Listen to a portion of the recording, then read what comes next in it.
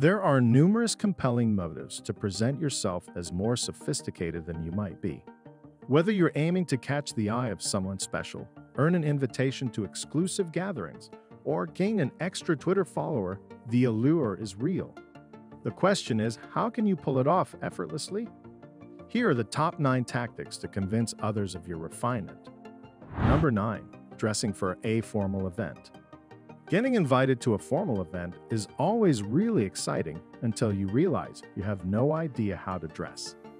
As the event approaches, you start to get stressed out trying to decide whether you need to buy something new to wear, or if you already have the right clothes. In case you've never been to any of these events, then the guidelines for men are usually a conservative, dark suit accompanied with a dress shirt and a tie, a belt that matches your shoes, and dark socks are also a must. Flashy jewelry is not recommended, so go for something more subtle. Ladies could be a little more flexible to semi-formal events and opt for a pantsuit with a dressy fabric like silk or cashmere, or a dress with heels or sandals. Sparkling gemstones and fashionable jewelry are appropriate too, but not necessary. Formal events require a bit more planning, however, especially if it comes to wearing a tux. A tuxedo must consist of a black evening jacket, black trousers, black cummerbund, dress shirt, bow tie, and shiny black shoes. Ladies can wear a full-length gown or a cocktail dress as long as the hemliner style isn't too revealing. Number 8. Using big words. Could be a lot more fun when you use big words, but how do you do it effectively? Should you binge watch every season of Dawson's Creek or eat a dictionary? No. The first thing you should ensure is that you know the exact meaning of the complex word you're using. Often we assume that we know words from previous contexts we use them, or just because we've been using them for years, but don't count on your memory because a mistake can be embarrassing. For example, it's easy to confuse similar words, but often their meanings are complete opposites, such as enervate, which means to drain, and energize, which means to give energy. The best thing to do is memorize the meanings of a small number of really neat words that could be easily interjected into normal conversations and convey them confidently. Here's some suggestions. Pause the video if you'd like to learn these fancy words to impress others with. Finally, don't use too many complex words in close proximity or overuse the same big word with many syllables that you heard off of Grey's Anatomy. This will come across as forced, and then you'll look pathetic. The bottom line is try to make a habit of absorbing as many complicated words as you can in your daily life. Number 7. Throw in an amazing dinner party. Dinner parties are often a way to acknowledge to friends that you have grown up, got a job, and don't live at home with your parents anymore. Throwing the perfect dinner party wouldn't only guarantee high fives at the end of the night, but also make you come across as a more refined, professional individual.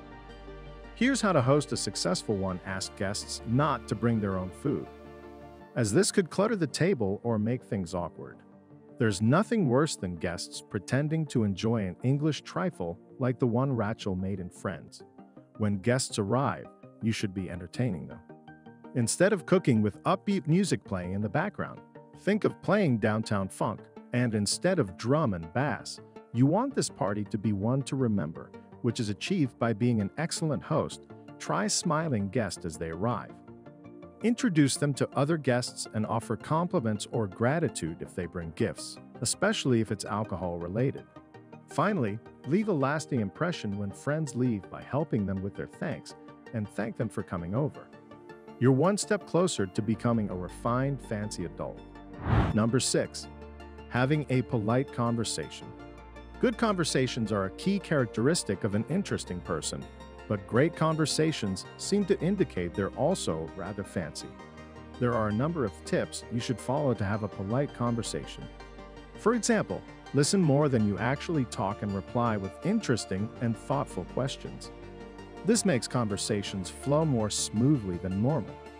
Under no circumstances should you partake in one-upping, aka attempting to sound more superior than the other person in the conversation, as this will make you seem insecure or just plain ignorant. Oversharing is also something to refrain from doing. When you meet a new person, they shouldn't hear about your entire life story. Within 2 minutes of meeting, All in all, the number one rule you should follow is to act as natural as possible. Number 5. Talking about your travel experiences. If you've been traveling, you probably cannot wait to tell everyone what you've seen, the cool things you did, and the weird things you ate. The issue is that while you might be trying to come across as worldly or interesting, it may make you look bad. Instead, talking about travel involves knowing your audience, friends who travel as much as you will enjoy hearing about the wonders of the world. However, others who are unable to travel either won't care or don't want to know. Also, be honest, when you do happen to talk about travel, people like to hear the bad stuff as much as the good. Give a preface that highlights your approach to travel rather than the experiences you've had, such as how you like to get lost in a big city or hang out with locals over a meal. This helps you to express your travel values, which others can relate to. Don't be smug when you talk about your travel experiences, and if anyone is not asking genuine questions about what you did, then this is a hint that they are not interested. Moments like this should encourage you to bring the conversation back to them or make a graceful exit. Number 4. Bragging without sounding like jerk. In life, we want to celebrate our achievements or goals because they're the results of hard work. Only if we celebrate all the time and brag about our accomplishments, we don't come across too well. There's nothing wrong with sharing your accomplishments, but there are ways of doing it that will leave a lasting impression instead of a lingering disdain. When talking about your successes, take a moment to reflect or explain about how grateful you are that you had the opportunity in the first place. Recognizing what you achieved and how not only makes you more memorable, but it also tends to differ from boasting. Include an element of self-deprecation too. Talk about your failures just as much and how you had to do the things you hated to get to where you are now. Humor is also a great way to share your story without being perceived as bragging. Number 3. Playing poker like a pro. Poker seems like a fairly simple game, but if you're in the company of friends or family, the last thing you want is to lose, as they won't let your failure slide anytime soon. Showing you have skills in this game could raise your social status and make you look fancy. When really you've just been practicing your poker face, you should have some understanding of the game before playing. Otherwise, you're guaranteed to lose. It's really quite simple, as all you need to know are the different hierarchies of various combinations of cards. Knowing the type of players at your table is vital to winning, so here are the ones to watch out for and what to do. Let's start with a pre-beginner. Usually a friend of a friend or a girlfriend, they don't normally play poker or know all the rules. It's best to avoid the pre-beginners as they don't know what cards they're holding, and thus they're hard to read. Let everyone else try to figure them out while you focus on the other players, the beginners next, and they make decisions based on the strength of the 2 cards they hold. If they're showing strength, then they won't shy away from placing bets, otherwise they'll simply fold. Attempt to take down every hand that they're dealt, and if they play back or show any signs of strength, then let them have it since they're probably not bluffing. Finally, watch out for players who consider themselves good. Try to spot these players early on in the game by looking for signs, such as if they talk about how great they are at poker, or if they talk about the exact odds your hand has. They attempt to bluff a lot, so you have to wait for them to make a dumb move at the wrong time before striking back. Number 2. Having basic table manners. You won't always need to know proper table manners in life, but if you're ever invited to your partner's special event, it might be worth looking into. First impressions can play a vital role in these kinds of situations, so try your best to remember a few of the following tips.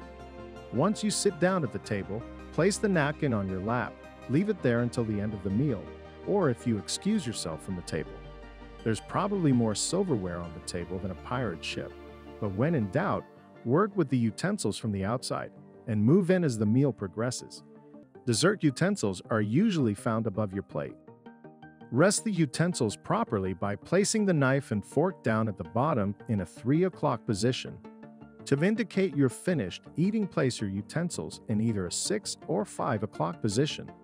Don't start eating until the host begins, even if other less fancy folks start beforehand and after the party or event. Make sure to send a thank you note within 2 weeks after the event. Number 1. Dancing at a wedding. Watching a newly married couple perform their first dance is always magical. but you may know in your heart that you could dance better. While everyone else might be fist bump in the air or twerking, you should resist the urge to join in and have a few moves of your own instead, if it's a formal event. You should assume this position for ballroom dancing with the man, cupping his partner's shoulder blade with his right hand, and the woman should place her left hand on the seams of his sleeve. From here, it's all about posture, so stand up straight and avoid bumping knees. The man should lead and step according to this configuration. If you're at a more standard wedding, chances are that you'll be expected to just dance normally. Here's a move you can adopt to prevent yourself from looking awkward. On the dance floor, it's the "I kind of know what I'm doing" dance. Start with reaching down and stepping up as if you are putting on some trousers. Start moving your hips back and forth a little while you do so, and then to finish off the groove, add in some hand movements, like kind of a karat chopla. It sounds a little confusing, so it's probably better to watch the full video demonstration first. Will you adopt any of these tricks to fool others into thinking you're fancy? Are there any tricks you know that I didn't include in the list? Let me know in the comments down below. Thanks for watching.